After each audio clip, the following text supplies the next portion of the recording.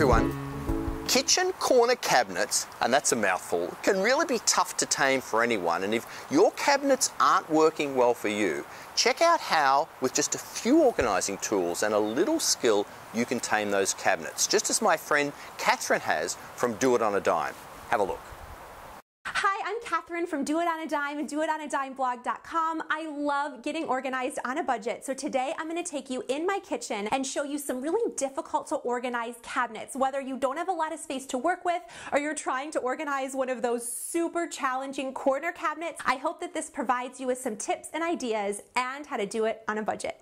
When working with corner spaces, you need visibility and easy access. On the bottom shelf, you can see I'm using these clear shoe boxes. It's super easy to maximize all of the space I have, but also really easy to take those things out and find exactly what I need. Another great tip is to use pull baskets. These I just got from the dollar store and I'm keeping extra towels in them. Bulk appliances that you only access on occasion are also a great use of corner spaces because it's not a high traffic area. My favorite way to organize corner cabinets are with Lazy Susans. I've got my trash bags in here, and you can see I can just turn the Lazy Susan to access all of the products. I don't have to move anything to do so, and this was super economical. I did this for less than $5. It's a really easy way to maximize all of the space I have.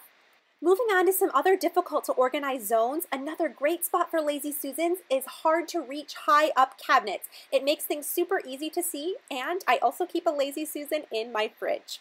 If you don't have a lot of money to spend, this Lazy Susan was very inexpensive, just $5. You can customize it using a cheese platter. I got this from a thrift store. It used to have a cloche on top of it, but it fits perfectly on top of the Lazy Susan, and suddenly I have a really large custom one that's perfect, especially if you don't have a pantry. I can keep pastas and noodles in here.